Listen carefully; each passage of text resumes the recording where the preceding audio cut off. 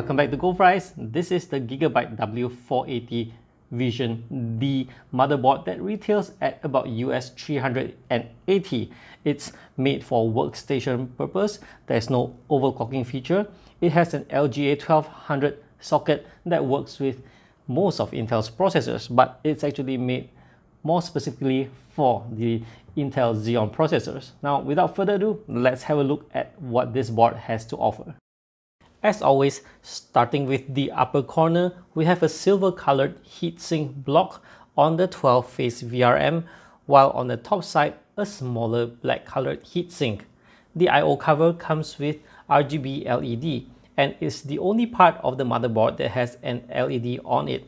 As for the I/O at the rear, it is feature rich with one DisplayPort in port, one HDMI port, two Thunderbolt 3 USB Type-C connectors, two antenna connectors, two USB 3.2 Gen 2 Type-A ports, four USB 3.2 Gen 1 ports, two USB 2.0 ports, two RJ45 ports, one SPDIF out connector, and 5 audio jacks.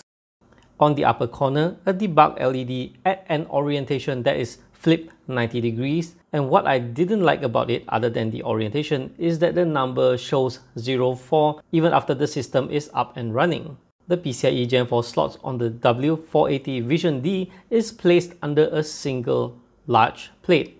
The plate looks great, but the problem is when you need to install or remove any of the PCIe devices, you have to dismantle most components, including the graphics card, before you are being able to do so.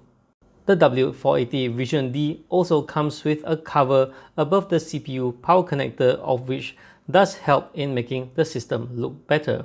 As for the UEFI interface, here it is. It's still feature rich despite not having overclocking functionality.